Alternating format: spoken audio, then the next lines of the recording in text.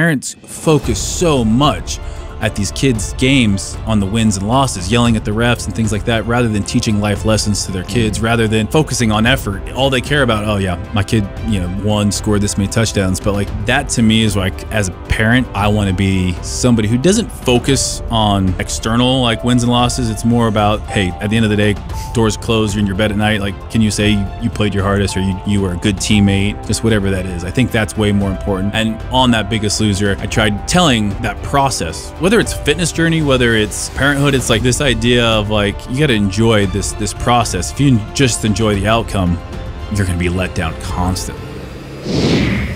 Oh boy, today's episode, we interview Steve Cook. Now, this is the guy that pretty much was the first fitness influencer. He kind of created the space. He's one of the first people out there to build an account and get followers because they were fit and because of the fitness information they gave. More recently, he was one of the hosts on the Biggest Loser TV show. And this guy's actually a great guy. He actually knows what he's talking about. Unlike most fitness influencers, he knows what he's talking about. So in today's episode, we interview him, talk about a story, what it was like being one of the first fitness influencers out there, paving the way, what it was like being a host on the Biggest Loser, and what his goals are for the future. Now this episode, oh, by the way, you can find Steve Cook on Instagram. Okay, he's got a huge following. So it's at Steve Cook, and that's on Instagram. And you can also go to his website, fitnessculture.com. Also, today's giveaway, the RGB bundle. Get that for free, but you got to win. Here's how you enter.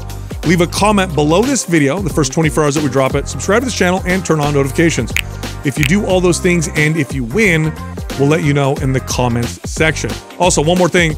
These are the final hours for the May MAPS program sale.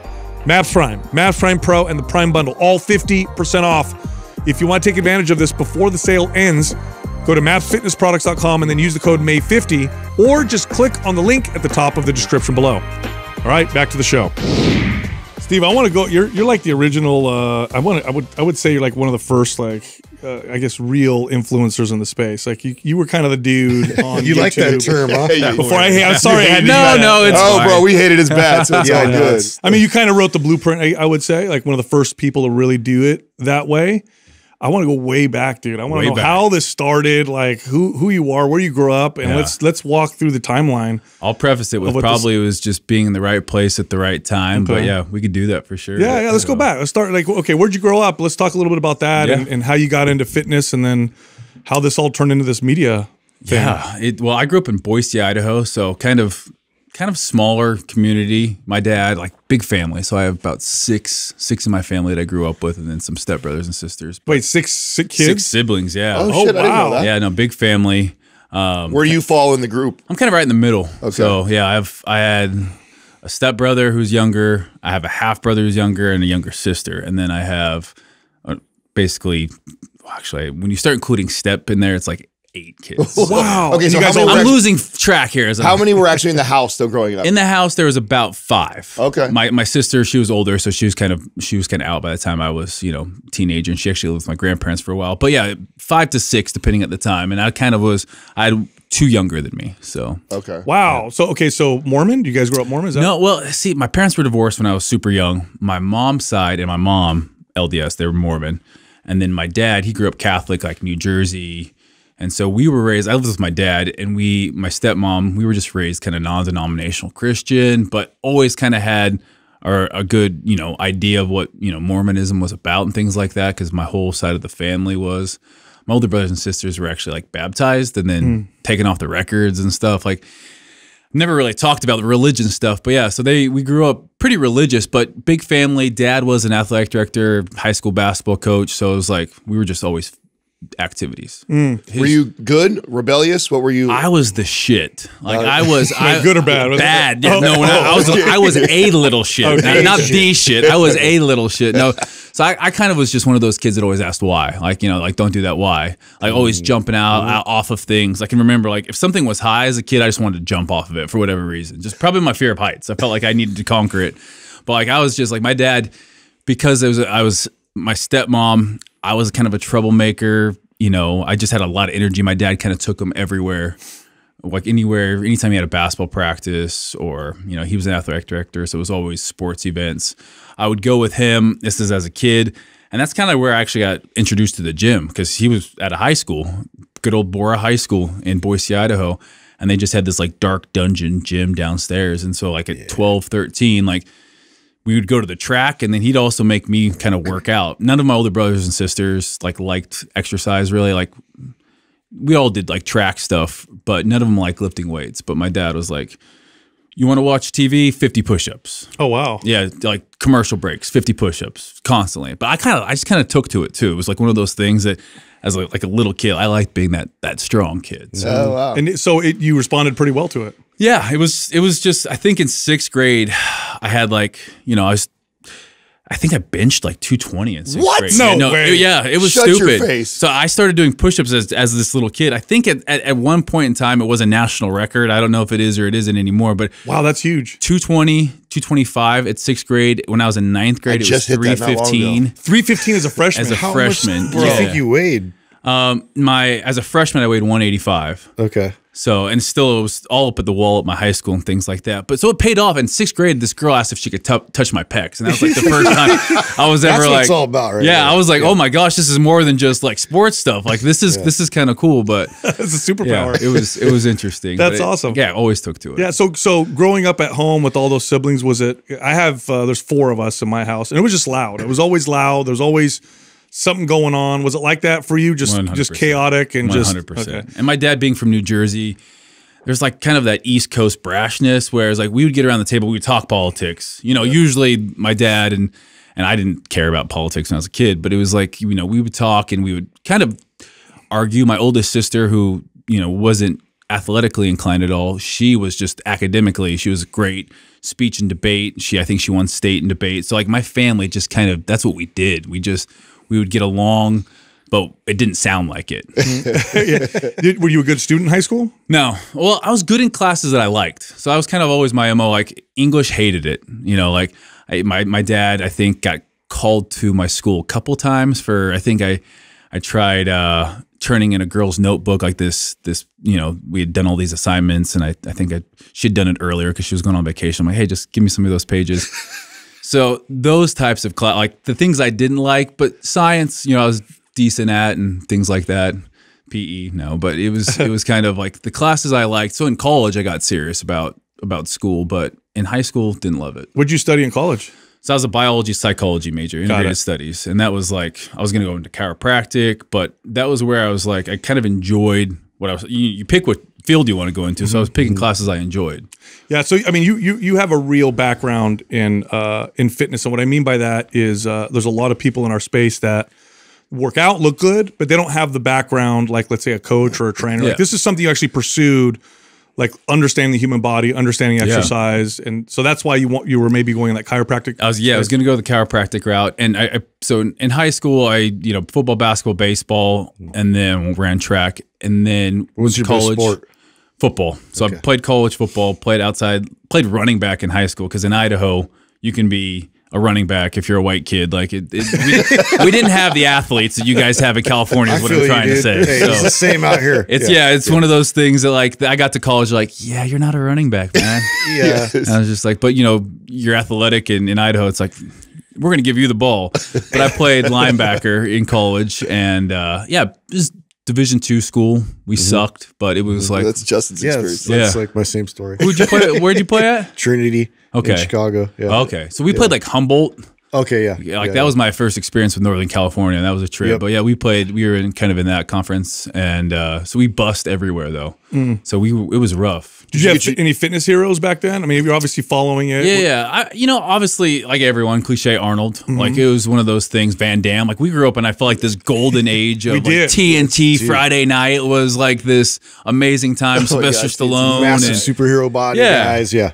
And so those were all kind of all of my heroes, I would say. And then of course, like Walter Payton was because I was a running back in high school. Like Walter Payton for me was like a god. Like that's kind of who I looked at. And I had all his VHSs about he used to run hills in like Mississippi. So like that was those were my I would say fitness idols. Do you have any business sense back then? Because obviously you built your business through, obviously YouTube and social media kind of before a lot of people were doing it. Did you have any, if you look back, would you say, oh yeah, I had a little bit of that? Not really. I mean, hard work in that, like, again, when we would we'd have to have a job growing up. Like, so my parents, I got a hand-me-down minivan when I was in high school. That's what I drove. My friends actually called it the rape mobile. This is bad. This is bad because you could get in the sliding door, but you couldn't get out. Oh, that's why. So the only door you could get in was the driver door. That was the only panel. Door They didn't have windows. It was a Chevy Lumina, and it was like two-tone maroon and silver. And it says free candy on the side. Yeah, it was sketchy, but no, it was character builder. But I think that I drove that because I didn't actually work year round because of sports and stuff like that. Like, that was the only car I could afford, was the hand-me-down. But we always had to, like, parents and stuff, like going off to college was always like, hey, you pay 50%, we'll pay 50%. I got a scholarship for football, so that was kind of fortunate for that. But like, yeah, my parents never like, I remember being like overdraft in college, and my dad being like, tough titty, your credit's like dinged and things like that. Oh, wow. And so yeah. Now, as a kid, were you like annoyed? Like, oh, come on, Dad, like help me out? But looking back, do you feel like that was a good? Yeah, I hate admitting it, but definitely looking back, you know, my friends that just kind of felt like they had everything handed to them, or parents bailing them out. At the time, sounded amazing, but looking back, I'm like, yeah, I'll never parent like that either. I'll never just give people things. What has the relationship been like for you and your parents? Like the trajectory of it. Like you grew up in a blended house. Yep. You sound like you were a little shit a little bit. Like, so did you have animosity towards them growing up? Has that shifted? Okay, yeah. I got kicked out of my house actually, like my senior year. It was funny because during football season, my dad and I got along great. I was in the newspaper. I was all state. Like we got along great for some reason, and then. Not during football season. I think we always would butt heads a little bit more. Like I remember coming home. I had a girlfriend that was a couple years older than me. Always trouble. But I like to push the boundaries. And I think I came home a couple minutes after curfew, and like my dad just had thrown out all of my clothes, and I was like, F this, I'm out of here. And like, so I went and lived with my friend for about 2 months until his parents were like, hey, you need to go back home. I'm sure they like, at first it was great, but then you have some other teenage kid in the house. And so we ended up, I ended up going back home. But yeah, there was a lot of probably butting heads, probably because my dad and I are pretty similar. Oh, really? But he was very like, again, 6, 7 kids at home. You're a teacher. Like I feel like he probably had a lot of stress. And I kind of saw him. He was a good college athlete, but he kind of internalized that. And he was actually pretty heavy. Like even though he was involved in sports growing up and stuff, when he got to be a teacher and a coach, he well over 300 pounds.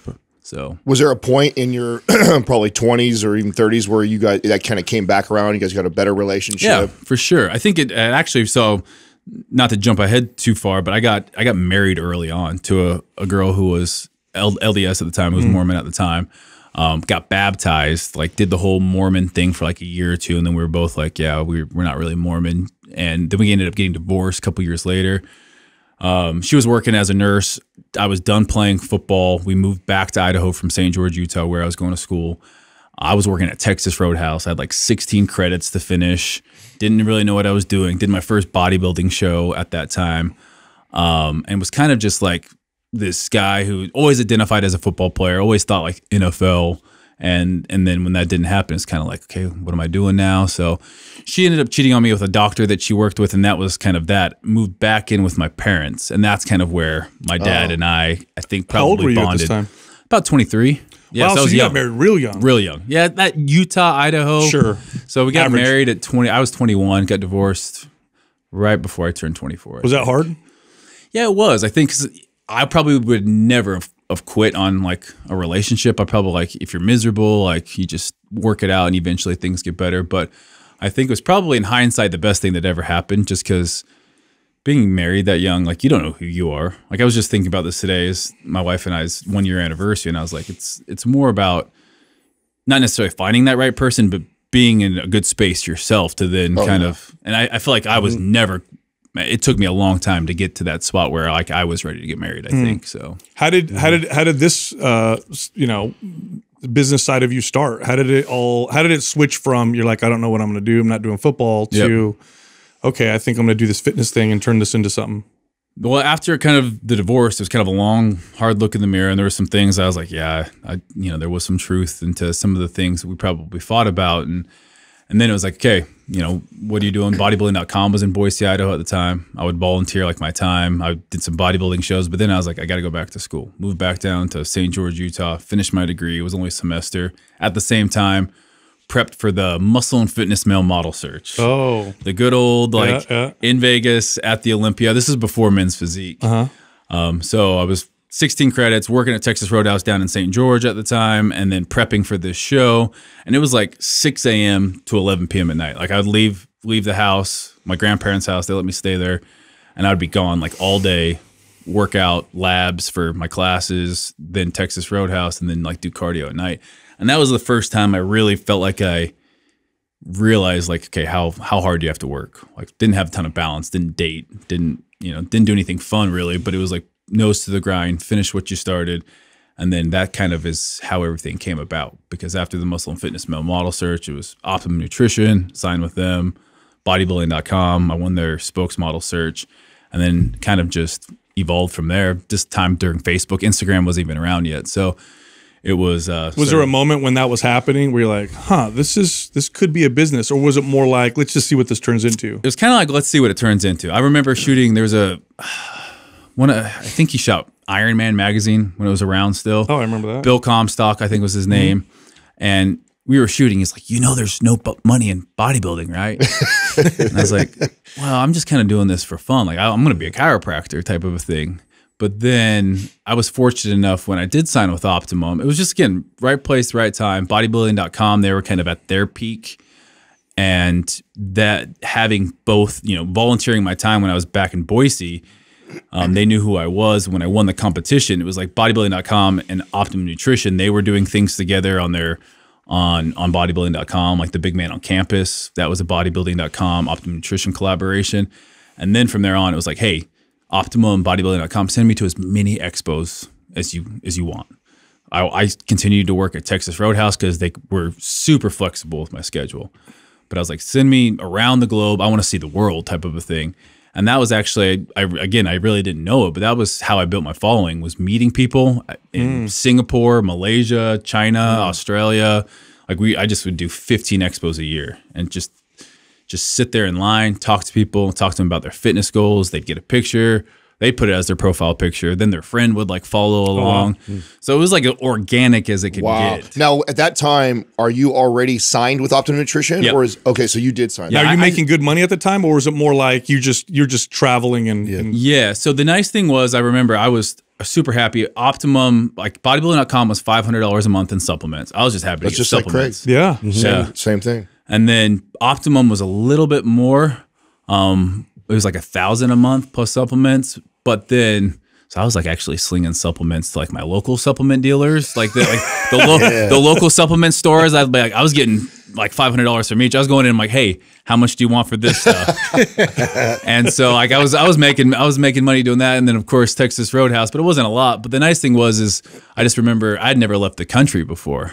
And they're paying for you to do that. And it's business class, because it's their policy as a company for Optimum Nutrition was cool. Over a certain distance, you get business class. And, when I'm there, they paid me a little bit extra, and then food and everything else. What are you about, 25-ish right there? Yeah, 25, 26 in there. Okay. So, and then it was like, that was like my life for 7 years, I felt like. Competing in there, Men's Physique came around, and I was the third Men's Physique Pro, because kind of that muscle and fitness contest was kind of like the spinoff to see if this physique category. We got so much shit.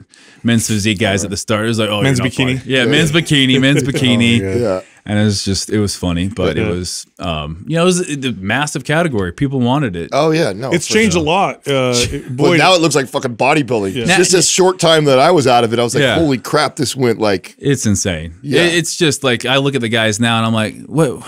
Who is writing this criteria for this sport? Because like when I came out, it was, they wanted the surfer look. They wanted like something attainable. Yeah. And that was why I went from natural bodybuilding. That was when I lived in Boise, I did like 3 natural bodybuilding shows. One that they said was natural, but definitely wasn't. Nobody was natural at that one. And then Men's Physique came around. I'm like, I can be natural and do this. I just remember getting on stage at that first Olympia and be like, yeah, okay. The game plan has changed. Real quick. So, have you stayed natural this whole time? Or no. And for me, I always was like, when I would say natural, it was always like there would always be a little bit of, when it was like the McGuire stuff back in the androstenedione, pro hormones. So it started off kind of with that. Yeah. And again, it wasn't like, it's not an illegal compound. In Utah, there are all these mom and pop pharmacies that would produce these pro hormones, even well after, you know, it was kind of done. Now, some of these were like, because that's what I did in the early 2000s. I'd buy them because they're over the counter, but they actually designer steroids like Superdrol and we didn't know that. Like, I was just like, oh, this is fine. I'm getting it over the counter. I got gyno like crazy on this stuff. Yeah.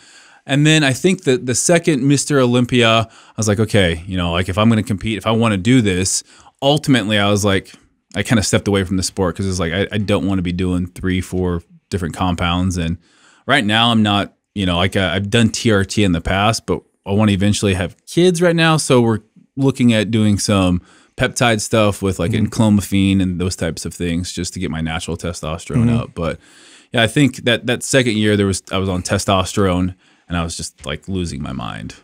Like when I was like, oh my gosh. We actually got pregnant when I was on TRT. Yeah. From the HCG. Yeah, they just kept me on HCG at the same time. And that's like, I wanted to see how I get my natural testosterone and then if it's still in the crapshoot. Because like I got tested 2 weeks ago and it's like 340. So that's what I did. So I went, so after competing for 4 years or whatever, I was taking high doses of testosterone. I go, okay. And then we were together, we're going to have a kid.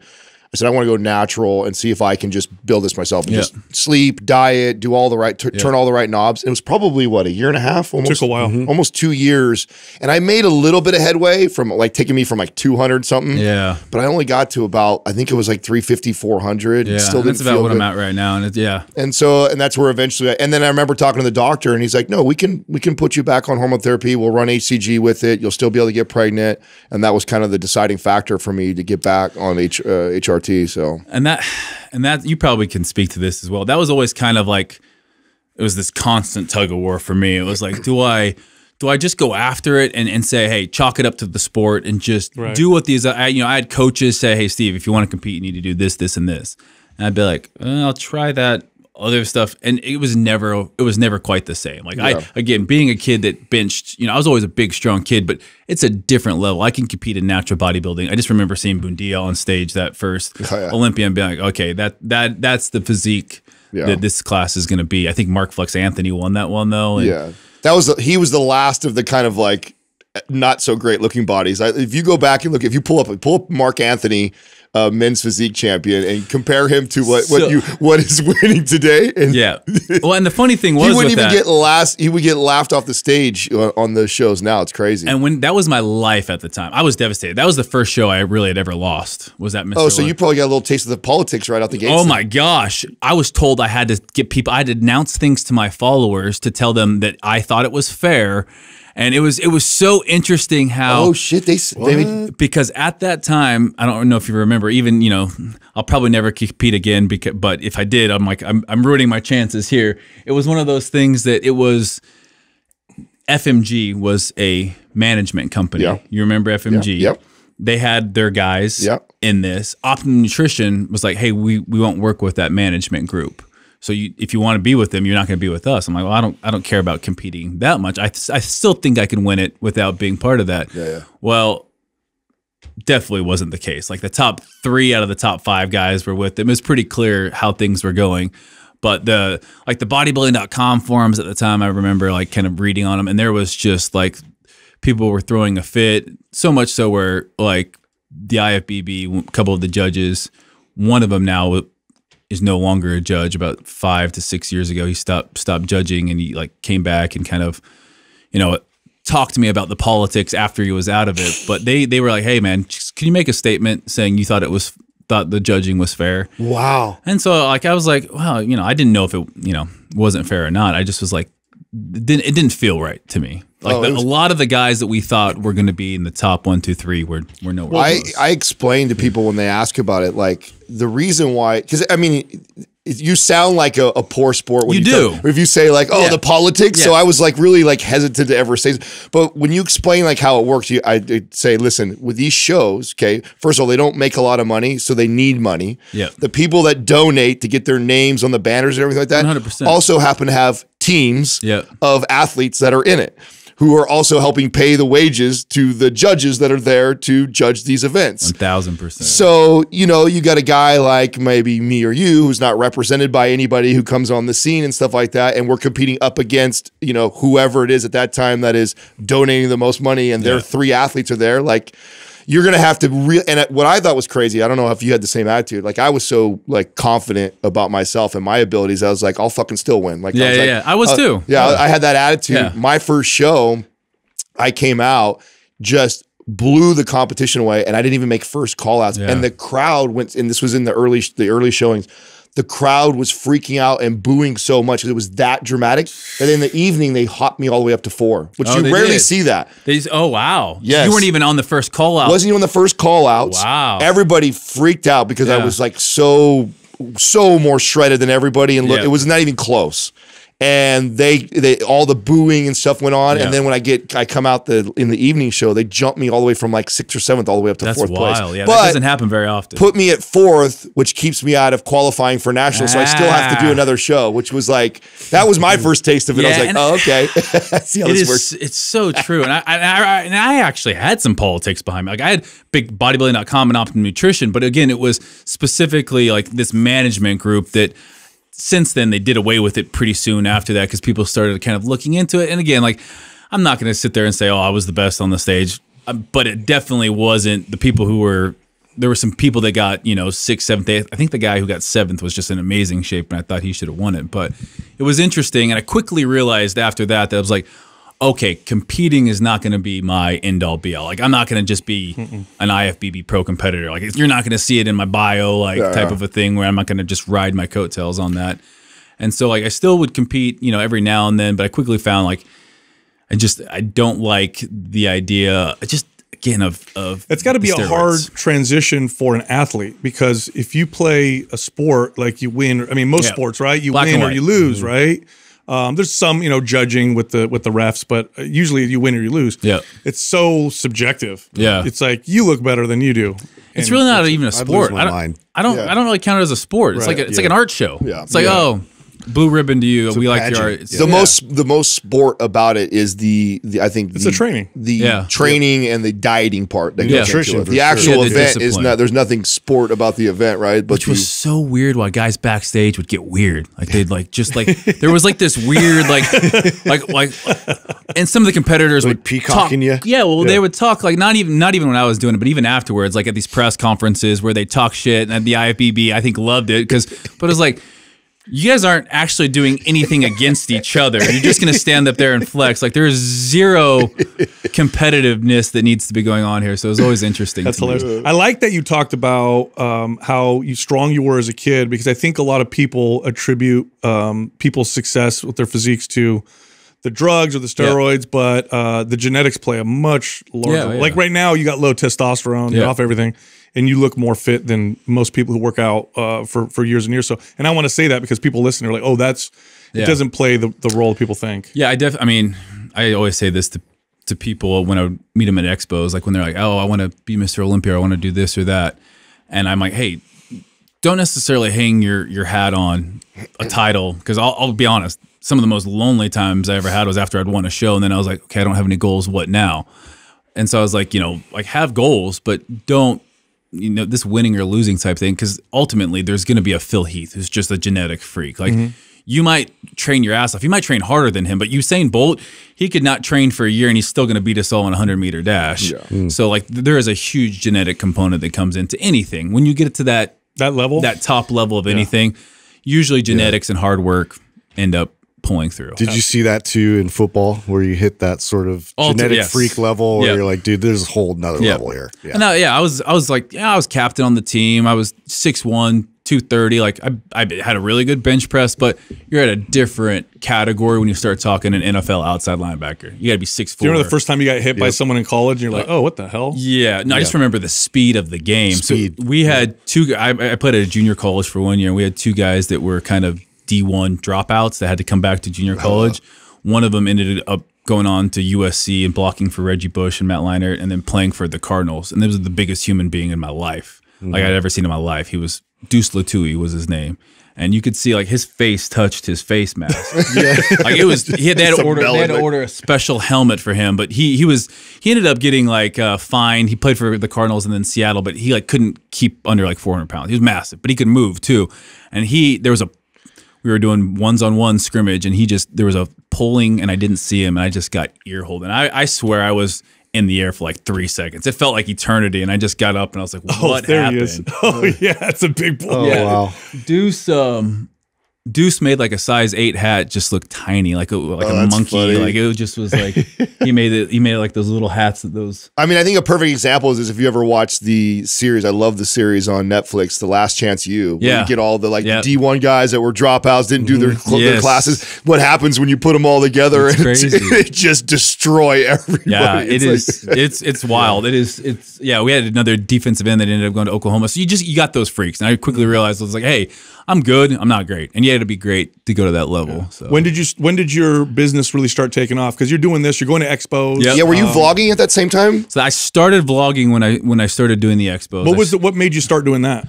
So there was a girl. So I'd now been divorced. There was a girl I was dating at the time whose brother was like YouTube royalty. And oh, really? His name was Shay Carl, and he started the Shay Tards, and like so he's an LDS guy. I think that he like literally just vlogged his life every day for like 7 years. Oh, wow. He vlogged. Bro, this is like before the Casey Neistat. And Casey actually collabed with him and talks about how Shay was like one of Casey's people that he looked up to. So like, he was an OG, and Maker Studio. Have you guys ever heard of Maker Studio? Oh, is that him right there? That's Shay, yeah. Okay. He looks familiar though. He's super, great personality. He's been through some things, I think, in the last couple of years, but I just remember seeing what he was doing, and Maker Studio, he was one of the founders of. They ended up selling to Disney for like 400 mil. Oh wow! Oh, wow. So I quickly they didn't sell at the time, but he was making great money living in LA. He was from Idaho, so I was like, oh, no one's really doing this in the fitness space. There's a couple Mike Chang 6-pack abs. Oh yeah.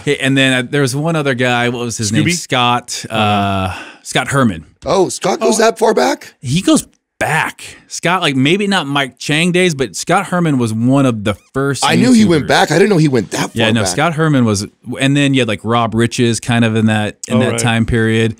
But that's when I kind of started vlogging. So you're like, oh, this is an opportunity here. Yeah, I was just like, you know what? I'm kind of seeing cool places. I'm putting it on social media already. There was some vlogs that kind of worked its way into like the how-to videos. Did it feel natural for you, or did it feel like there was a hard learning curve for you? What did it feel like? It honestly felt pretty natural, probably only because I had done enough camera stuff with Optimum and bodybuilding.com, and then cell phones at the day, like selfies were huge and things like that. So it never felt awkward. People have talked about that, like I can't vlog because I just can't get in. You're a bit of an anomaly in my opinion. I feel so. We've had an opportunity now in the last 8 years to talk to a lot of different people that have, are popular on YouTube or social media, and more often than not, the people that are like you, I think have social skills and have personality and stuff like that, actually don't do very well on YouTube. The people that are more introverted and they become a character on YouTube. Yes. They are the ones that are and that's what we've experienced is like I trip out,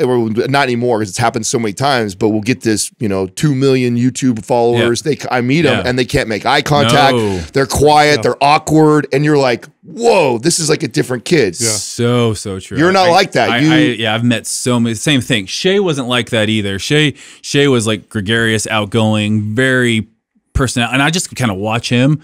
Like, so I kind of picked up YouTube stuff from him. In person, when I'd meet people, I kind of always modeled that after Jamie Eason, bodybuilding.com. Oh, right.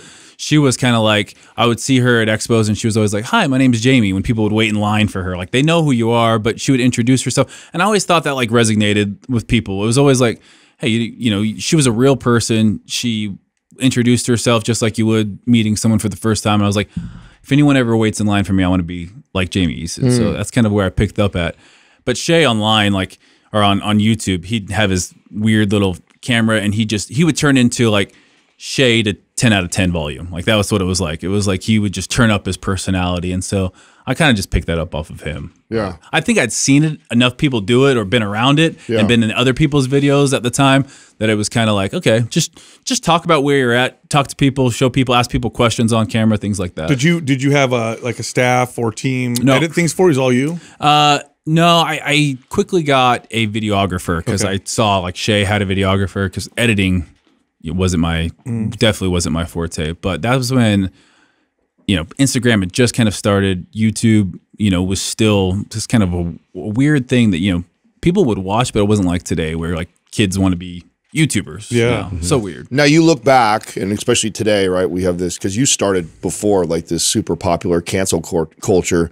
Do you look back and are there things that you regretted or that you've gotten shit for? You're like, God, I wish I probably wouldn't have put that out there. Like, I was probably more conservative then, or in terms of what I would say, than I am now. Oh, interesting. Like I feel like I'm now more awkward on camera now too. It's like weird. Like I've gone through this change where I'm like, maybe I'm just out of practice, but I now don't like vlogging as much. I don't like even posting on social media as much. It's just one of those things I feel like in COVID and stuff, I kind of got away from doing it, and I feel like now I'm having a harder time getting back. Do you feel like maybe too it's partly, I think kind of your age, where you're at in your life. Yeah. I mean, you and I talked on the phone a while back, and I remember you kind of sharing that with me. Yeah. Like, I think you just get to a place in your life where just like, okay, do I really want to have to do this? Yeah, I don't want to try to do like a viral TikTok dance necessarily. Like if we're having fun and where something comes about organically, but I knew social media had changed when.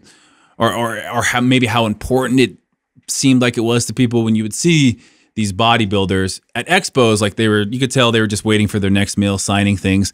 Now they're doing TikTok dance. Like you got full on big bodybuilders or world's strongest men. And it just shows you like, in order to get paid, you got to play that game of social media. And again, it's a double-edged sword. Yeah. Do you remember like that the trajectory of that too, as far as like, as it was coming up, it was so much fun. You loved it. Yeah. And then what was and that was kind of to your point. I never felt like it was work. I was just like, I'm out here just creating content, showing people what I'm doing. I'm having fun. I'm in all of these different places. And then I feel like it's become work, I would say, in the last couple of years, because I feel like it's kind of just redundant. I see the same thing. I don't like it. It's new. It's exciting because you haven't done it before. Yeah. But doing a how to train biceps for the 7th time on YouTube it gets old. So it's kind of like, okay, how do we, and you either get deeper into the science of things, which there is an audience for, I think. And that's kind of like, as I get older, I'm like, do I want to go more of that route? But I think it's hard because again, like I always called I've said this before on another podcast, the applesauce and like the shit you get in the applesauce, the kids' food. Like when you're a kid, you have to give them applesauce, but then you have to get them peas and carrots cut up inside, like the baby food. And I always feel like that's on social media. There's shirt off sexiness, like selling that's the applesauce. But then hopefully you have some peas and carrots behind it, or else people are just going to end up, moving on to the next good person. Example of what you said is our friend Ben Greenfield. He started in kind of health and fitness, and then his podcast started getting more. He talks about this. He had to get more and more granular and more science based, and then for himself, you're done. At some point, you hit like all the topics, and then you got to get deeper and weirder and deeper and weirder. So that kind of ends the whole like take your shirt off flex type of deal. That's got a shelf life, in my opinion. Oh yeah. We were lucky because we just worked with everyday average people. That's what we always did. Yeah. And so that's endless. Yeah. It's endless to find different ways of communicating fitness and health in ways that can resonate with non-fitness fanatics, just the average person. Yep. So that's what we've been able to do. Have you thought like where you want to kind of move? Okay. Yeah. So like after The Biggest Loser, so I was the coach on The Biggest Loser the last season. And it was a good experience, and like I was super hesitant to go on the show because of kind of the past that they had and how like. Well, go into detail. What do you mean? Well, we're talking about cancel culture. Like I think one of the good things, kind of like this what they were doing early on in The Biggest Loser was pretty, I think, brutal. Yeah. The crash diet. It was all about losing weight. Yeah. And I kind of went into this idea, like I even told them like, hey, if you guys, their big thing was we're rebranding the show. We want to do it healthy. We had a doctor on staff. And they just assured me like, hey, we're going to do this the healthiest that we can do. All of these people are kind of this last ditch effort. They've tried other things. They're in desperate spots. They could stay home and try to get a trainer, try to get other people to help them lose weight. They've tried that before. Their idea of coming on this show, being immersed 24 hours into this, they had their phones taken away. And there were some good parts of the show. There were some parts that I really struggled with. Basically the TV aspect of things. I couldn't see my contestants. I didn't think we had enough support with off-air cameras because they wanted to capture all of our interactions. If we had an interaction, they wanted to be on camera. Mm-hmm. Well, that's fine if you want to run 24 hours a day, but if we only have bandwidth for 3 hours a day, who's going to be there looking after him, training, doing other things for the rest of the time if I can't be there? So you weren't even allowed to talk to them when the camera was on? No. Like it was a lot of times we weren't. Sometimes we were, a lot of times we weren't. They wanted, like if we were talking nutrition, we were talking emotional stuff, like they wanted that camera right there. I did see though, again, blood work wise, markers, people that were pre-diabetic at the show, they were no longer pre-diabetic, things like that. So I do feel like, again, 50% of anyone, of any population, when you look at when they lose a lot of weight, 50% are going to gain it right back. Right. Biggest Loser was no different than that. 50% are going to gain it right back. But I kind of looked at it as an opportunity to get back to training people. It was like it'd been years since I'd actually trained people. You know, I would train people at expos, you know, a seminar, but to work with somebody again, and the rewarding aspect of that, way cooler than anything. Like, have you ever worked with anybody like that? Because I'm assuming there's a bit of a self-selection bias when you're working with people at expos, and you know they're like somewhat fitness people. They've worked out before. Hey, I want to get shredded. I want to lose 15 pounds. But on The Biggest Loser, you're getting like people who have serious obese, and challenges, like really, really hard relationships with food and their bodies. Had you ever worked with anybody like that before? Not to the extent that we did. Were you surprised by anything? Was it like, did you expect something and then get something else? Or I think I was surprised only in that like everyone has a unique story. Like there's the stories that you hear of real trauma in people's life, people blaming themselves for deaths of loved ones, or but then at the same time, when you get them the help that they need, like again, we had a psychologist, we had a dietitian. A lot of it wasn't in my wheelhouse. Like I can't deal with someone's trauma, but working through that, as you start peeling back excuses, I don't, not the trauma part, but other excuses, you realize there's a little bit of us that you can see where it's like, hey, these are just things we're going to have to get past together. We're here, we're able to help you out, but it's no different than what the person who's 30 pounds overweight is dealing with. These people just had some other circumstances that led to even more weight gain. Could be hormone issues, thyroid issues, but most of the time it was trauma. Yeah. So you said it was very meaningful for you? Or? It was crazy how it took so much. Like it was a lot of work being, there immersed in it. But I think that it was probably working, and some of the most memorable interactions were in like people were leaving, like, and you saw how devastated it was because they're like, I don't know how I'm going to deal with life going back without someone. They were so scared. And I remember one of the first episodes, Big Rob, he was a guy that played college football, probably 400 pounds, 6'8". So he knew how to work, but like he just had these knees that were, he had bad knees for how big he was. And I think I felt like I had let him down because we didn't get him to move on to the next, he was off the show after that week. And I felt like, man, if we could have just lost, but he ended up going on and losing like 90 pounds over the course of the next year and a half. So did you ever have, I remember going through this, and I think this is common with a lot of trainers, where there's this like realization at some point where, because at first you think, well, they just got to do this, they just got to do that, and it's just you just got to do it. But then there's this realization that's like, they're not like me. Like I love this. This is what. So obviously I do this for a living. This is a regular person. This is not their favorite thing in the world to do. This is going to take a lot more effort and work on my part. Did you ever have that realization where you're like, okay, this is mind blowing? Okay. I remember there was a workout where we were one of the first workouts, and she felt like she was having a heart attack. I'm like, that's just your heart beating fast. That's just what happens when we do cardio. Like you're on the treadmill right now. She was legit freaking out, thinking like there was something massively wrong with her, and she had just never felt. She had never done a sport. Yeah, the most exercise she probably got was walking upstairs, and she was literally afraid for her life doing cardio, and it was just like, that's crazy. Wild, right? Yeah. I remember the first time having someone like that do like bicep curls with dumbbells and then the burning. Yeah. You dropped them, right? Drop the weights. Yeah, oh, my muscles are burning. Like, whoa, like that's freaky. Wild. And then the soreness the next day, they're like, you hurt crazy. Me. You hurt me yesterday. The crazy part about it is that the relationship that they have with that kind of pain, they don't have that whereas you're an athlete, you know what it feels like to hurt, and it feels like there's a good hurt and there's a bad hurt. Yeah.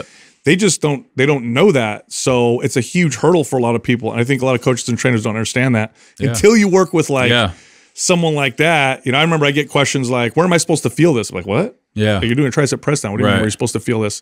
It always kind of, blew me away. Was there a struggle? Because it's obviously, look, I know you're saying that you went into it and you're trying to do it the healthiest way possible. Yep. And I 100% believe you. but it's still a show. Yep. It's still a show. It's still entertainment. It can't be like you would do it in real life. 1,000%. Because if you do it the right way to do it, the right way to do it in real life would be super boring. There'd be no way you'd make that into a show. Yeah, it was still a game show at the end. Like there was a winner at the end of it. Yeah. Did you have any struggles with that? All the time. Okay. The first week I about walked off. Really? I was so done. They ended up bringing in actually a new producer because the producer that was there was freaking out because people weren't losing weight fast enough. And he was there on previous shows and I just lost it. I was ready to go home. I was like, I'm not doing this. If this is what you want, if you're going to sit here and talk to us about how you're not seeing big enough numbers, I'm done. Because I'm like, I thought you wanted to do something different. We're not going to see crazy numbers. And so there was a real struggle. And again, like I didn't want to be, I'd never done TV before. It was like 150 people on set. It was kind of slow moving. Again, like hurry up and wait all the time. And I've often thought like, hey, give me 3 people and a YouTube camera, and like we can make some real changes. But and this is kind of what we've done lately with Fitness Culture, the app company that we have. We just took a client on like 6 months ago.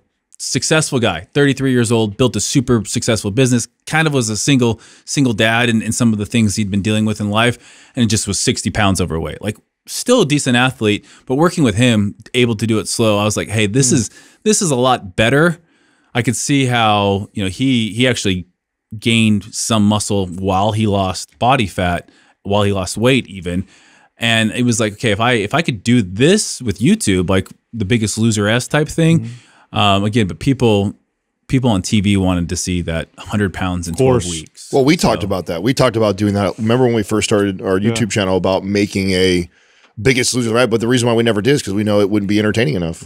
Yeah. It'd be like a year long. There'd be too many weeks of no weight loss, no nothing, just staying the same. Like I mean, it's taken 6-7 months for this gentleman to lose 57 pounds. Yeah. I mean, when you do the math on and that's actually relatively fast. Yeah. It's fast. 7 months. But again, he was a guy who no injuries, crazy mobility for a guy that was, I would always say, you're not fat, you're just deconditioned. Because the minute he got back into shape, like he didn't have these injuries, he didn't have mobility issues. He was able to do a lunge, a deep squat. Yeah. And so we were able to lose it fairly quickly. And for him, it was a lot of diet stuff too. But it was like on the show, you don't have the luxury of being like, hey, you lost 4 pounds this week, that's great. You're like, you lost 4 pounds this week, you got to go home. Yeah, it's crazy. Yeah, that's insane. So you had some popularity on YouTube, and I would say, especially then, and even now, more flexibility to say what you want, be yourself. Then you go on, I guess, like network TV, which is much more produced, much more controlled. Did you feel like there was a big difference? And did you notice afterwards a huge spike in recognition from it, or were you already so well known before that it didn't make that big of a difference? Didn't you double in size? I think you were from the Biggest Loser. Yeah. No, at that time, Biggest Loser didn't do anything for growth. Oh shit! Really? It didn't do any. Like if you look back, because you were already so. Yeah, if you look back, I know you were already well over 1 million people. Yeah, no, Biggest Loser. I think I was kind of expecting that from an outsider, thinking, oh, like this will be a whole new demographic, completely different demographic. Like you have the people that watch the Biggest Loser, mostly female and a little bit older. Right. My demographic is younger males, so I don't know if it necessarily. It actually kind of, I think, alienated me a little bit from the bodybuilding community. They're like, Steve, we don't want to see you posting about overweight people. Like it was interesting because that's interesting. Weird. Yeah, it was interesting because those guys I think that followed you for the shirt off, like inspiration stuff. Not interested in that. They weren't interested in that. So it actually, I don't know if it was, I gained some followers and lost some followers, but kind of the long run, it was a wash. If anything, there was probably some brands out there that were like, oh, you have some credibility in doing a actual television show that liked it, but nothing that was life changing. And I didn't really think it was going to be because it wasn't on an NBC or it was on USA, which again, still a popular network, but not the same as prime I time TV. I did not think that at all. I assume that you probably got double. Oh. Wow. It's an interesting time, right? Because what were the average? Do you know how many viewers would watch a typical episode? They talked about like what it was before, like when we were in there, like, hey, this is the legacy you guys have to live up to type of a thing. But they never really talked about it.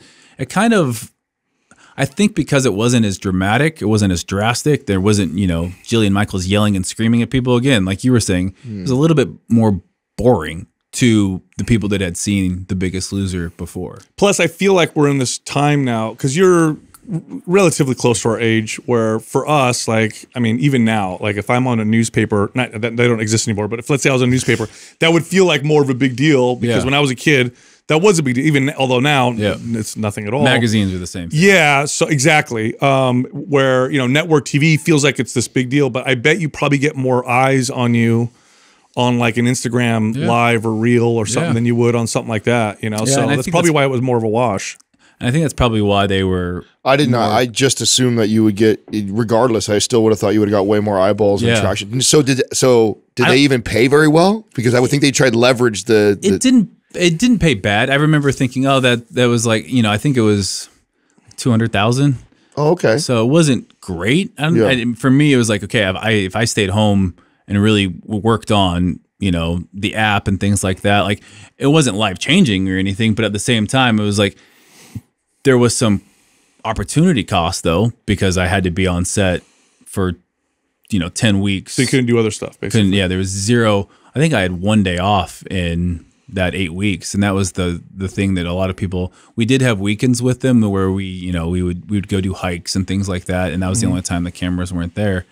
But yeah, it was an experience. I wouldn't trade it for the world. I'd go back and do it again. And I always say to those people that, again, like, oh, this is so unhealthy. I say again, if this is are there better ways of doing it? Absolutely. But if you gave those contestants, looking back, if you said, hey, you can not go on the show or you can do it again, would they do it again? I think they would, just because of what they learned from it. Like, again, we would sit down, and my big thing was like, I want to tell them how to lose weight. Like, let's talk about macronutrients. Like they're sitting here, and I remember one contestant, they actually had in-house people that lived with them to make sure that they were eating enough. So it was like, you have to drink when you weigh in. You can't be dehydrated. Very different from early days. Yeah, that became a strategy. Yes, there was all these gaming. They would like game the system. system. Water, drop water. Or, like even diuretics. Wow. I think was one of the things, I can't say for sure, that one of the earlier trainers had done was, you know, like, if you take this, you'll. Oh, wow. And so there was none of that went on this time. And again, like, I felt like at the end of the day, it was something that they did get healthier on. Is there an incentive for you guys to win? Not at all. So it's just straight up. And my guy didn't win. The guy that won was on the other team. But I think after a while, there's no teams like on our season. So there's like, it doesn't matter. You got paid the same regardless if they win or lose. No like that. Incentive. Obviously, the winner, the person who won, they got, I don't know, it wasn't money. I think it was, treadmills from Planet Fitness and things like that. And I just remember thinking, that there would probably be more of a prize for winning. But. Are you at a point now where because you were, you have all this popularity, lots of young men following you for the bodybuilding type stuff. Then you do Biggest Loser, different demographic, more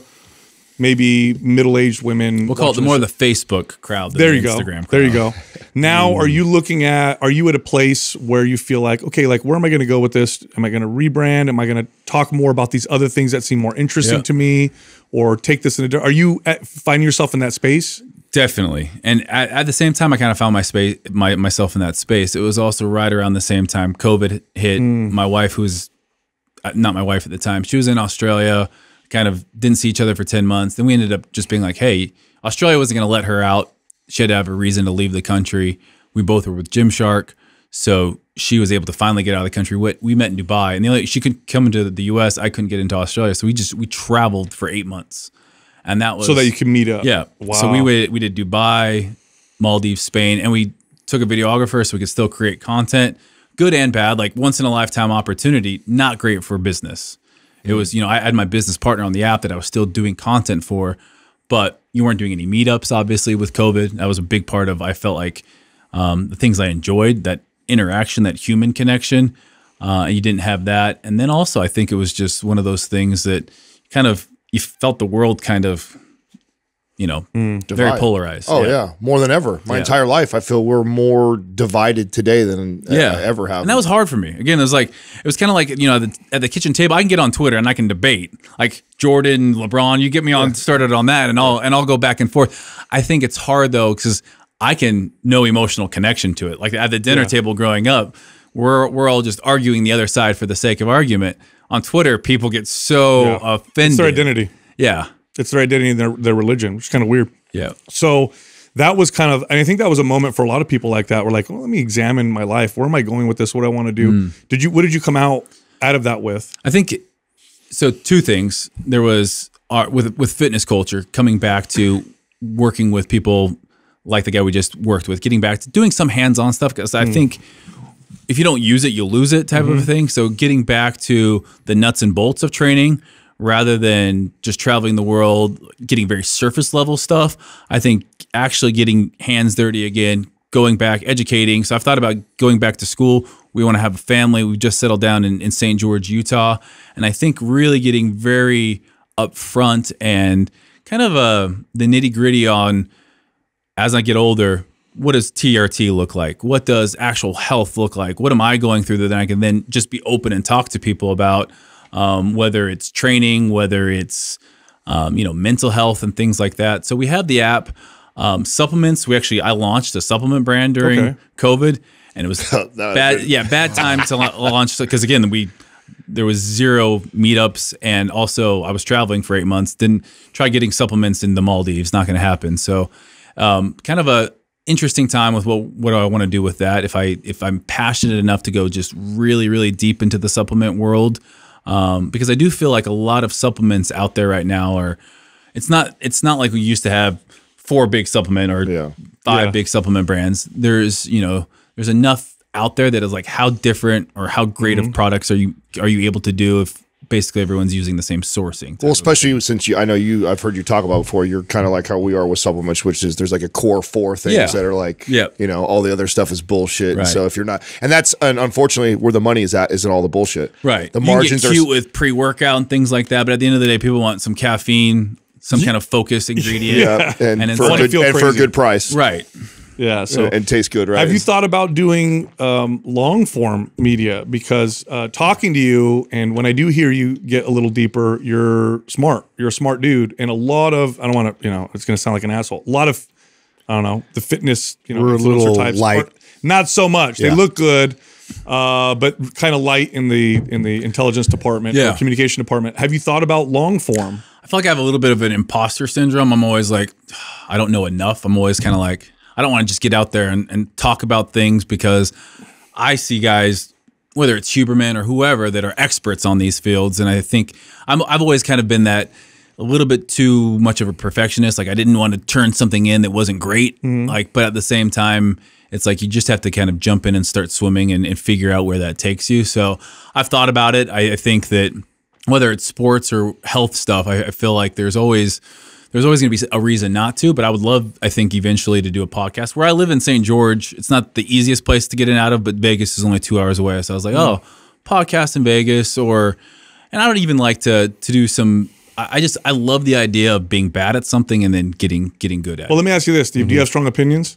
Very. Yeah. Podcast. This is where you do it. This is where you do it. Yeah. I feel like this is your space. That's probably where his hesitancy definitely is. not. Yeah, I know. I'm like, let's be honest. And that probably leads to brands that you work with and stuff. It's aligning yourself with people that aren't going to be, I think one of the things that, during COVID, I did some deep dive into, I just remember everyone was posting black squares, and I'm like, I want to be a part of this. Like, racism's bad. We need to get on top of that. But then as I started researching a little bit more into Black Lives Matter, the organization. Yeah, the Marxist organization. Totally a different thing. Right. And people, I think early on when I remember my sister, who we're not probably aligned on the political spectrum, I was like, go check out their website. She's like, it's not an organization, Steve, it's just a movement. I'm like, no, you're wrong. Like so many people didn't realize that. Yeah.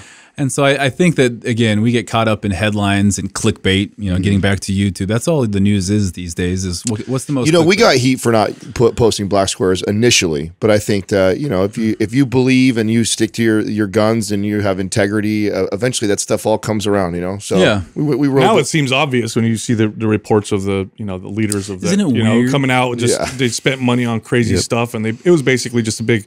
By the organization, big money grab. Organization. And that's taking advantage of people who want to do the right thing. Taking advantage. So much of that. And that's where I like Tony Dungy. I'm a huge fan of Tony Dungy, read his books. And so when there's people in that community, in the Black community, that I would definitely try to I want to listen to and hear. I don't, you know, I'm not African American. I don't know what it's like, but hearing people that I follow, and I have my beliefs in terms of, I would say, like even religion and how conservative I am. I wouldn't say I'm right wing. I'm more in the middle, I feel like, but to a lot of people probably would see like, oh, you're such a Republican. I'm like, I feel like I'm more of a libertarian, but it was, again, I would look at people in that space that I looked up to, that I had my morals that aligned with them, and I would listen to what they were saying on those types of things. I didn't want to just jump into something because everyone else was doing it. Yeah. Do you think it's funny because during that whole time during COVID, the insanity, and it really was crazy,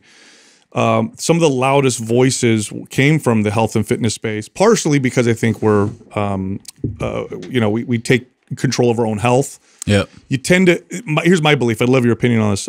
When you work out and you train, you feel more autonomous. It's harder to manipulate you because you feel more in control. You feel like you're more empowered.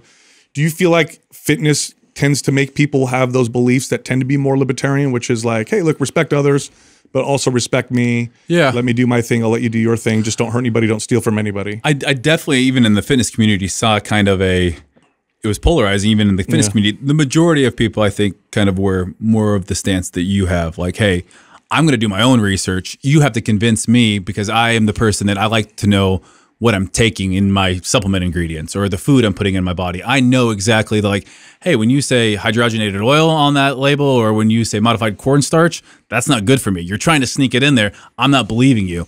Same thing kind of goes with vaccines and things like, hey, show me that where this is healthy. But then you also, I think you had some people that I really looked up to in the space that were scientific, that were totally just jumping into it. Like, oh no, medically it's fine and things like that. I'm like, how do you know that? And you were citing sources that were funded by people that had no business funding things. And so again, I think if anything, it just kind of had to take a step back and be like, okay, I'm not going to agree with everyone on everything. And these are things that I can debate things, but when I'm really passionate about my wife not being able to get into the country or me not being able to get there, all of a sudden it actually and when you do that for a year and a half, there's some frustration. I think that ultimately it probably boiled over at some point when I think that I wasn't as level-headed as I could have been, because you're never going to change anyone's opinion by yelling at them with something. But I definitely thought, I kind of sat back and thought, it's interesting that person who's talked about scientific data all the time has this stance on. Weird. Yeah. Very, very strange. How did you meet your wife, by the way? At a Gymshark event. So okay. We were in Sydney at a Gymshark event. Wow. So, yeah. And so now you've been married for a year? Been married for a year yesterday. So congratulations. Before, And you want a big family?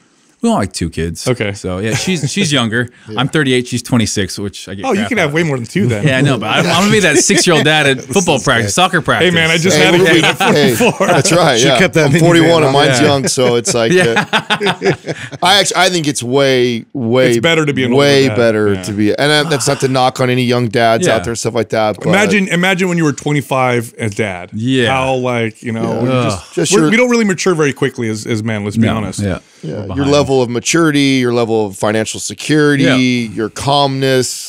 Just there's a whole host of things that patience factor, I feel like, is something that, my trigger is a lot longer than it was when I was 25 in terms of just the frustration, like that. Yeah, definitely a longer fuse. Are you guys aligned on how you'd want to raise your kids, like with school? I think for the most part. Okay. Like the crazy thing about Australia is, when we look at it, 26 million people, it's the size of the U.S. roughly in terms of land, but Australia, it's always, I might get crap for saying this. Australia thinks they're super diverse and stuff, and they're not. They're like, they don't have the problems the U.S. has, because I feel like most of Australia is pretty much a single demographic. But I think the big thing that they have there is everyone feels like they're Australian. It's like, hey, do this for the betterment of your fellow Australian. During COVID, that happened. There was never they don't talk about politics over there. I think their quality of life is pretty good. They get up earliest out of any country in the world, or one of, and they go to bed earliest out of any country. And that might be where they're situated in the world. That's an interesting stat. I didn't know that. Yeah, it is.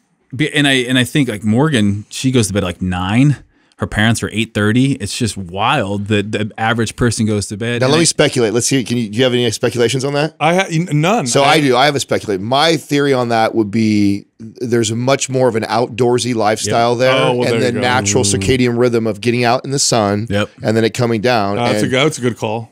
There's two. That's one half of it, is that the sun's up at 4:30 there. Even in the summertime, the latest the sun sets about 7. So like they're a little bit different, you know, with their circadian rhythms. The other thing is, I think that because business wise, the U.S. is midday by the time they wake up. For business purposes, they're up earlier to get, I guess, their work day going. But everything closes there at about 5 p.m. Really? Wow. There's and you don't have the level of, you have like McDonald's, KFC, Hungry Jack's, which is, you know, Burger King, and then you have like a Guzman and Gomez, which is kind of a Chipotle style thing. Other than that, there's not endless fast food. Like most people go home and cook dinner there.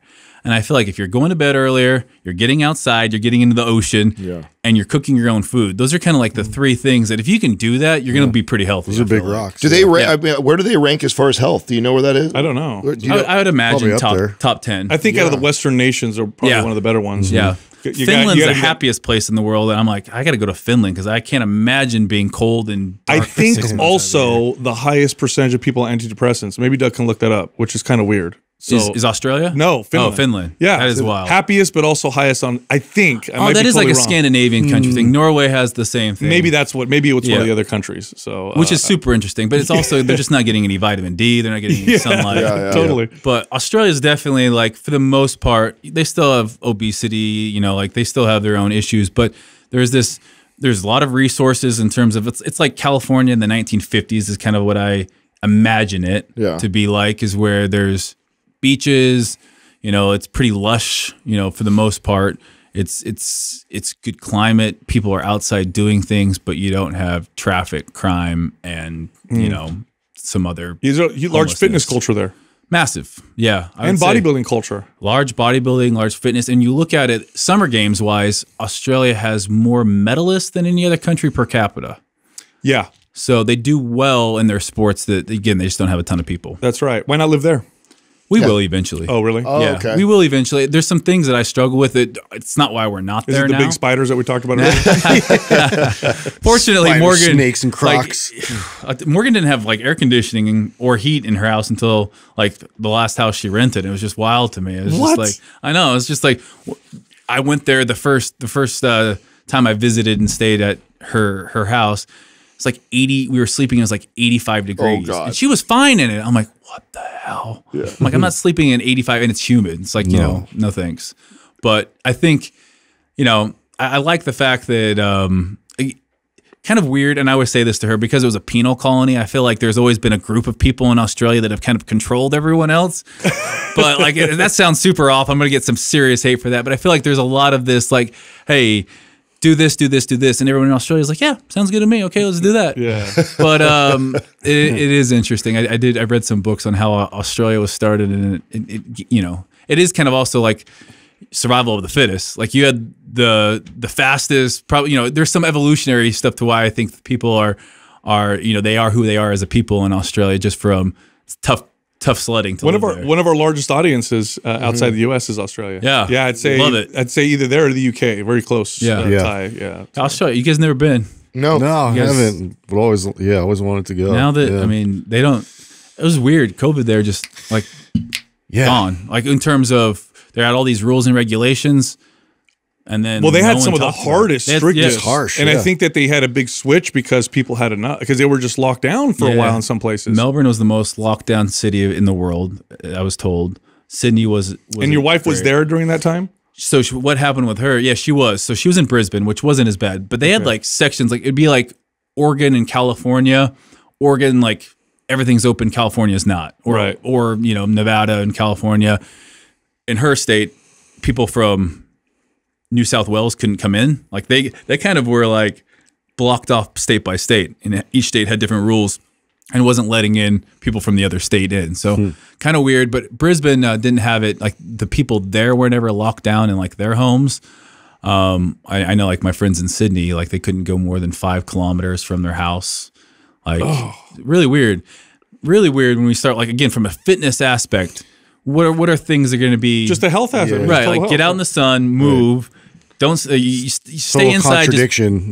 Weird. Yeah, I'm seeing now studies that are coming out now that are showing that there was more harm than good when you count excess deaths, mental illness, and then displacement of people who are disenfranchised. So when you count all that, so you might have reduced infection, although the data is showing that probably not. But you might have. But excess deaths were higher anyway because of all this other stuff that happened, and the harsher the policies, the worse the outcome. And to that point, I feel like so much of health is community. So much of, like, when you look at centurions, like people that live over 100 years old, you have these blue zones in, like, Italy. I think there's one there's Okinawa, Sardinia, the Seventh-day Adventist, Loma Linda, and it's like, that just went away during COVID. You had grandma who was probably used to seeing her whole family. Now she's locked down in a nursing care facility. What was her life expectancy? Steve, that was my grandparents. We're very close family. So I have we're family of immigrants, and we're Italian. And my grandparents, we were always there. Their kids were there, their grandkids were there. And then when this all happened, everybody was scared. And so we isolated ourselves from them for, I want to say, 4 or 5 months before we were like, this is not working anymore. But in that 4 or 5 month period, I saw my grandparents age like 7. It looked like 7 years. Like I remember when I went to go see them, it's like, oh, they don't look good. Like their health declined so quickly in that short period of time, and it was 100% because, I mean, we were bringing them food and dropping it off at the door, and we were FaceTiming them. But it's not. What's the study? What's the study that you shared last year? What was the compared it to smoking cigarettes? Your relationship health. Poor relationships, like smoking 15 cigarettes a day. And my grandma passed away during COVID. Again, she wasn't great, but Morgan's grandma did as well. Again, people that they had other issues. She didn't pass away from COVID, but it was that idea, like, she didn't see people. She didn't see her friends. Like, how much does that play? And you can't calculate that. Like, no, they can. The data's clear. The data is very clear on it. They'll show you on the data that loneliness is a. But I'm saying, like, how do they know? My grandma, your grandma, people like, they have no way of calculating those deaths because they're going to chalk them up to, like my grandma old age or something, had a stroke or whatever. Yeah. But again, a lot of that's compounded by the fact that you're alone. I felt like I aged 5 years during COVID, just the amount of stress and worry we went through trying to get Morgan into the country. She was detained in the U.S. actually. Why? Sent back. So when she got out of Australia the first time in November of 2020, on one of the stipulations on her getting out was that she wasn't going to come back for 4 months or something. Like, she had to be gone for at least 3 months. When she got to the U.S. and she didn't have a return flight, they're like, "Why are you here?" "Oh, my boyfriend's here." So they were like, "Oh, you're under the wrong visa. You need a fiance visa. Like, you're here as an ESTA. You can't do that. You're a high risk of staying here and not going back to your country."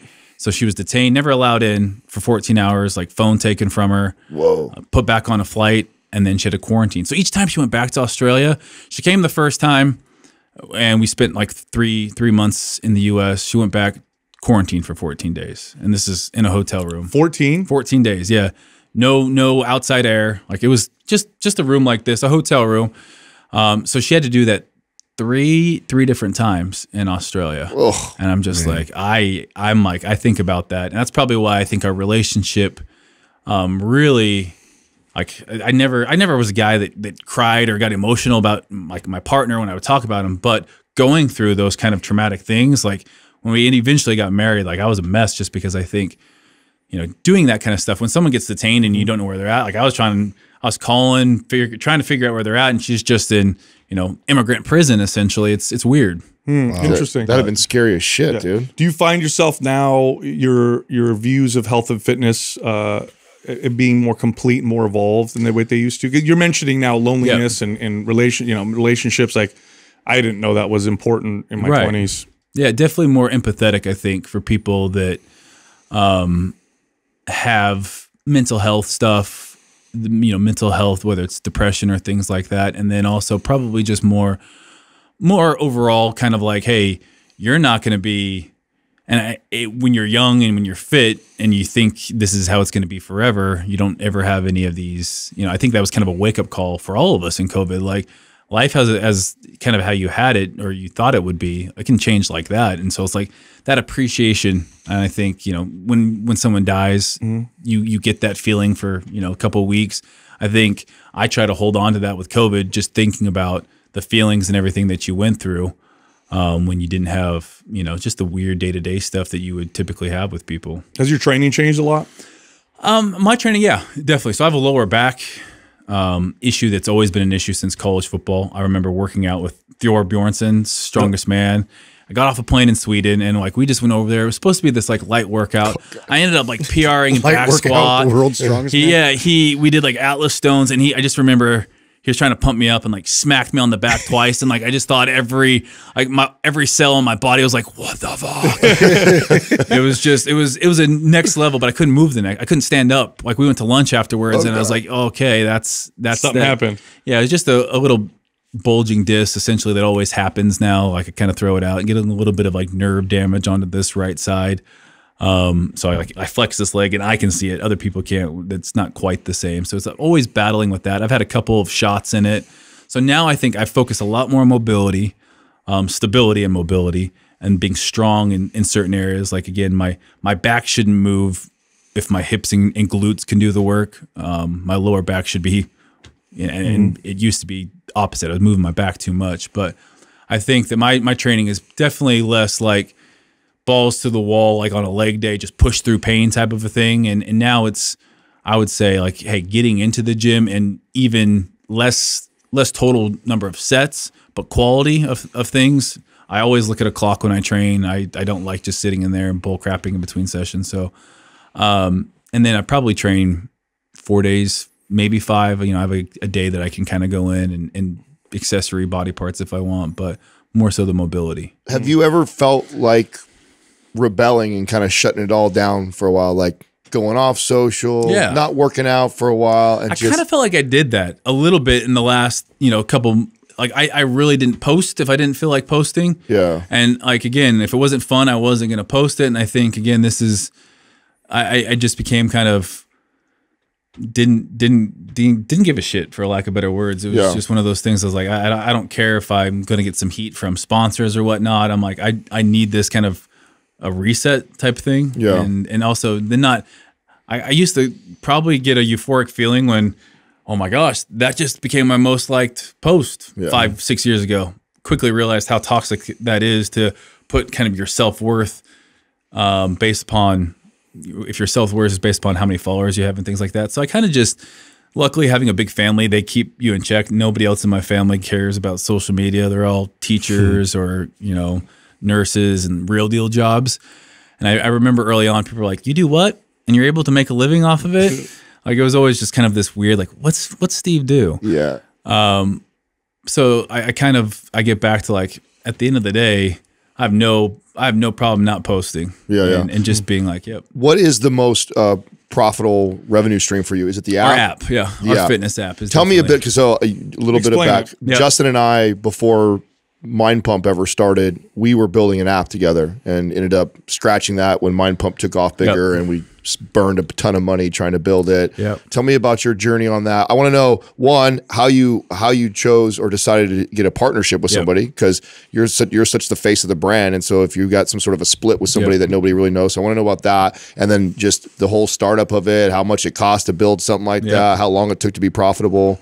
And that's so I had my own website, like Steve Cook Health. Do you remember gregplitt.com? Yep. Yeah. That was kind of like the gold standard for me. I'm like, oh, I want to have my own website. And then all of a sudden that became more app focused, I think. So I had a website where I'd get on, I would have weekly conversations before like Skype was ever a thing. We'd get on and we would go over people's trainings, go over nutrition, and there was I never did any like, hey, eat this, this, and this, and this. It was more just like a open forum questions. And then we would talk about training questions and things like that. I didn't even tell people because I had programs on bodybuilding.com. So we didn't even actually, it was a breach of contract if I would have had my own stuff at that time. It wasn't until the app where then my business partner, Jacob Hutton, he was a guy that he was doing CrossFit stuff. So I think he was, I don't know if he ever did his thesis, but he was studying to get his master's, was an assistant strength coach at a college in Utah. We played high school football together. He played college football. Absolute beast. He was a CrossFit guy, but also had a bodybuilding / athletic background. So knew his stuff. Knowledgeable. Had all sorts of different certs. Again, was a kinesiology, sports science guy. And so we started doing some programming. He would kind of write the meat and potatoes of a strength phase. I would add, okay, I want the split to look like this, or I want to add this exercise, kind of put my spin on it, making sure it was, I don't want to say bodybuilding focused, but more something that was true to my training. Yeah. And so our thing was always kind of like, you don't want to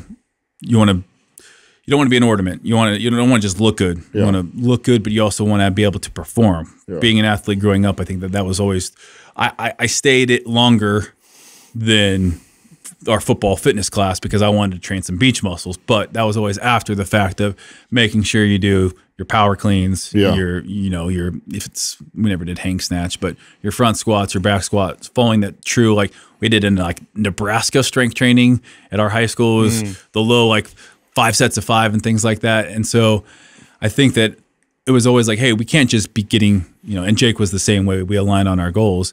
It was look good, but always be getting stronger or always be following your goal, whether it's a power phase, whether it's a strength phase. Yeah. And then also getting lean. We have a program that is more, I would say, supersets, but also more diet focused on leaning out as well. So when you guys first got together, how does that conversation go? You already have got a lot of attraction and fame and stuff. You bring someone in who really doesn't bring that table. Of course, he's got the knowledge. Did you right out the gate say, hey, whatever we're going to build together is going to be 50-50? Like, how did you decide? Yeah, and I think I probably always, again, getting back to, I always probably underestimate myself and overestimate other people, what they're bringing to things. And I think that that's probably, whether it's companies I've worked with or potential partnerships, I think, again, I want people to succeed because I want them to feel excited about things. So I was like, hey, you're doing some programming for a CrossFit gym right now. Like, let's create this together type of a thing. I really I still do value him for what he knows with the strength and conditioning side of things. But ultimately, I think that it kind of got me doing less of what I was good at as well, where it's like, again, when you get back into training people, when you get back into the things that, you got started doing originally, like keeps you sharp. Yeah. If you're not doing those things, you kind of just lose it. Did you guys split the investment to build it too, or was that? So well, there really wasn't a ton of investment. We kind of actually started off with some challenge stuff, and then as it grew, things kind of got a little bit weird business wise. He had another company that he was doing some gym software stuff for. So we're kind of still in the middle of working through all of that kind of stuff. And I will say on the business side of things, I think, again, we get along because we're kind of like you guys. Mutual respect goes a long way. I know what you're talking about.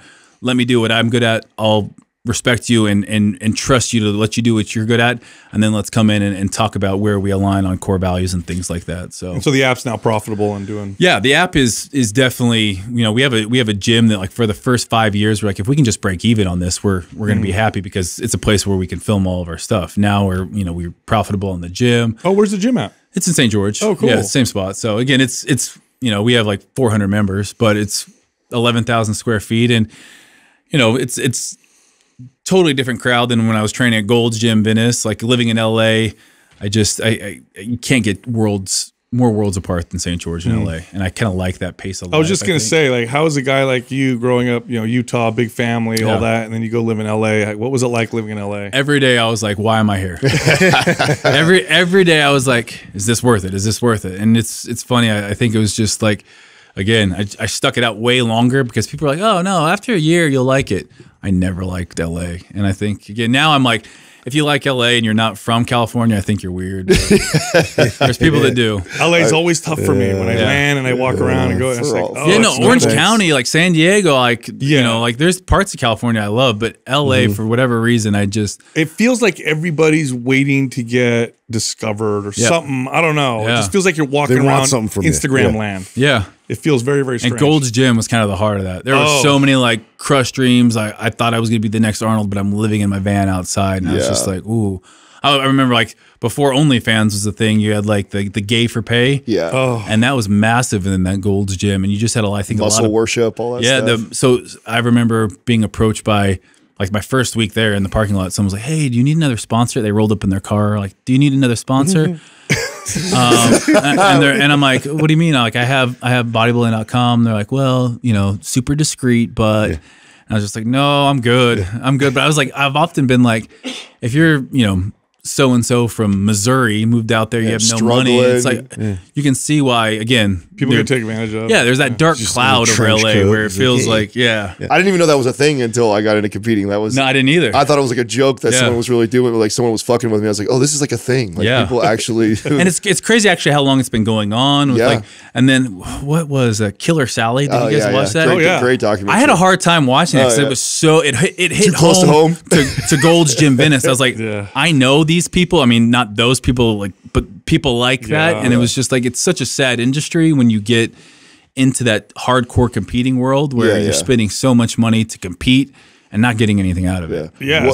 What would you say, Steve, is the most misunderstood thing about you? Oh, that's a good question. Misunderstood. I don't know. I think probably, have you guys seen, what is it? Blue collar? No, what is it with Thad Castle? You remember what is that? Blue Mountain State. That TV show. You guys ever seen that? No. Well, there's that jock football player guy that's on there. That's just a D-bag, and I feel like people sometimes when they'd actually meet, be like, "You're way different than I thought you'd be." I thought you'd be a douchebag. I thought you'd be a douchebag. Yeah. I'm like, well, I think it's probably because I have a bunch of brothers and sisters that if I wasn't being a douchebag, and there was plenty of times I was being a douchebag, they would tell me. That's great. Yeah. There he is. Yeah. If you watch it, I love his character in it because he's just that quintessential jock that's just the meathead who's an a-hole. Yeah. But that, like, you know, I played linebacker. He's a linebacker, and like, so I always imagine people see me as Thad Castle. Okay, another deep question. So we always talk about most of us that are in the fitness space that become very passionate about it. Most of us were driven to the gym by some sort of insecurities. Do you think that has a lot to do with? I know you have the athletic background, but do you think you have wrestled with a lot of insecurities that drove you into the gym? It's interesting because I think off the top of my head, I would say no. It was my dad. Like, it was a way to kind of bond with my dad because we didn't.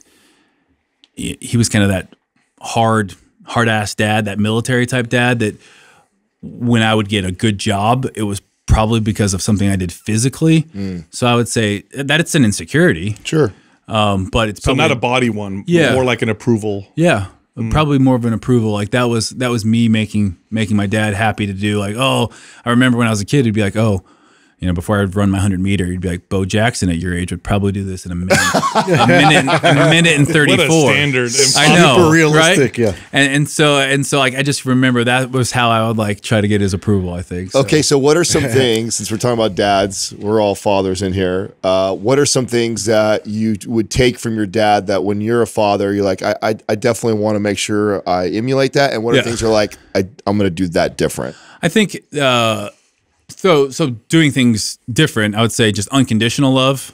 I think that's a very important thing for a kid to know and understand. It's like, no matter what you do, and I think this gets back to almost religious views, no matter what you do, I'm going to love you. No matter what you do, like, you're always going to be my son or my daughter. There's nothing you can do, but there's things that you do that disappoint me because I think it's not being your best self. Like, approaching it from that love first, like, hey, I don't want to break my dad's trust, not because I'm scared I'm going to get an ass whooping, but because I don't want to see the hurt that causes him. I didn't have that as a kid. It was like, I'm scared I'm going to get the ass whooping. And I think that does go, you know, you have to have consequences because in life, if you don't teach your kids that there's consequences for actions, they're going to learn it at some point. Yeah, it's going to be a rude awakening.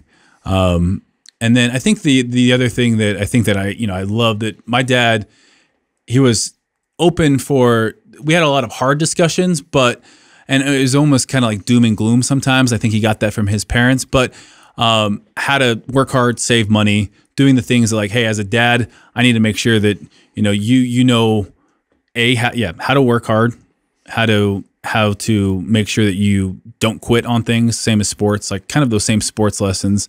And then I think ultimately, family, like it was like God, family, and then and that kind of order. So I think that he also probably, I never saw my dad go out and party, like he never was a boy's boy. Like he was never like a man's man hanging out with buddies after work. Like he was always coming home to my mom, treating my stepmom really well. And I think that they had a good relationship that I think that I could build off of. Yeah, it's funny how that seems like that's different. I think that's what our culture has been we talk about the Peter Pan syndrome and that we celebrate the dads that are the bros that are going out and doing it. But it's like, that's what makes a good dad to me. The dad that comes home, that's around, becomes a family man when he's like that. What about your relationship with money? You come from kind of a blue collar background, and then you have your rise to fame and money. Like, how's that journey been? Did you get a windfall at one time, and then did you blow a lot? Like, have you been conservative with your money? I have one item that I regret buying, and it was a Louis Vuitton duffel bag. Wow! And I bought it like in Spain. It was kind of like I think my buddy Sean Stafford was buying something for his wife, and I was single at the time, and like I bought this bag, and every time I see it now, I've never used it. Really? Yeah, it's just one of those things. Like, I'm so cheap, I'm so frugal. Like Morgan, she's not a spender either, but she's the spender out of us, and I think it's bad because it's also one of those things where it's like I don't like paying full price for anything. I'm just like, it's weird. It's like, and so it's almost a bad thing. It's like, hey man, enjoy yourself, do that, but at the same time, I think like. I know what it's like to work at Texas Roadhouse. I always want to make sure that like I'll even do stupid brand deals where it's like, just pay for that rather than like, if it's a brand that I like. I remember I did a protein cereal brand deal. I like the protein cereal, but it was like, I wanted to try it. So I was just like, hey, do you guys want to do a brand deal? And they're like, yeah, we'd love to. And they paid me money for it, but it was just because I wanted to try it. I was like, I'm not going to buy this. I'm going to reach out and see if they want to do a brand deal. So it was actually pretty good. Do you find now as an adult that because of your relationship with your dad, that you feel like you have to earn somebody's love constantly? Do you find yourself in that place where you're like, I have to be lovable by doing these things and bringing value? Is that a challenge? I think that is a massive challenge. The people pleasing, just kind of even saying yes to things. Like, this is probably 5-6 years ago, saying yes to things that you can't do. And I think that stems from that. Like, you just want to make people happy. You want to keep so-and-so, you don't want to get in trouble. You want to keep dad happy. And I think that's ultimately one of the biggest things I try to catch myself if I start doing, like, hey, don't do the people pleasing thing. Yeah. So there's been somewhat of a movement that's been kind of anti-football for kids, talking about its danger and the concussion and all that stuff. But Justin is such an advocate of the life skills you learn from football. I've heard you now mention sports and what it taught you. How do you feel about that? Do you think it's that there's more positive than negative? I think if taught right. Like, as growing up, I'm sure you're in the same boat. I was told to like put your nose in someone's numbers. Yeah. It's not the correct way to tackle. Like, who's teaching that? We did a lot of head tackling. Yeah, exactly. And that's where I think that I don't think football needs to necessarily be this inherent like no.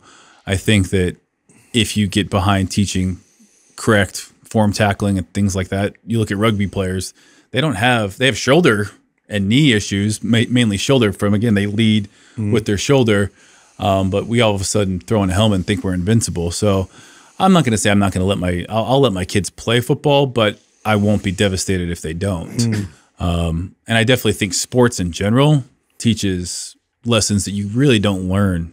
Tremendous lessons. Yeah, huge lessons. Have you started thinking more about fatherhood now that you're contemplating having a child soon? Like, I mean, is that? Yeah, I think it's always kind of, you as a kid, you're always like, oh, I'll do this different, I'll do that. But I almost look at it as, when I was on The Biggest Loser, I tried, John Wooden is probably all-time greatest basketball coach from UCLA, won more college championships than anyone else.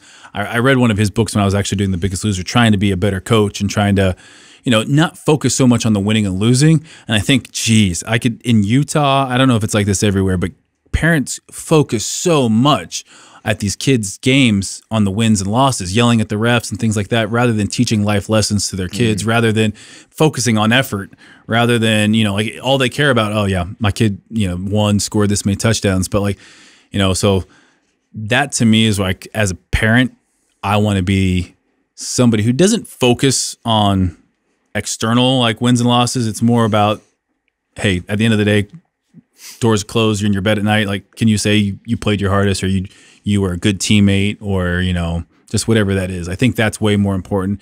And on that Biggest Loser, I tried telling, you know, that process, whether it's a fitness journey, whether it's parenthood, it's like this idea of like, you got to enjoy this process. If you just enjoy the outcome, you're going to be let down constantly. Yeah, like win or lose, some of, like I said earlier, some of my most low points was walking around LA eating 12 donuts after a show because there was nowhere. Yeah, there was nowhere for me to get my rush from. It was like that happened. I have no goals right now. It was like it became such a toxic thing. Yeah, totally. Well, Steve, you're a very interesting person. I'm glad we had you on the show, man. Yeah, it was good to be here. I do think that you should do long form. I think that would be your. How long did we run right now? Oh, that was over an hour and a half. Hey, that's pretty good. You did good. That was almost 2 hours. Yeah, that was awesome. No, I appreciate you coming on the show, man. Nice. Yeah, it was a lot of fun. Thank you. Thank you guys. Appreciate it.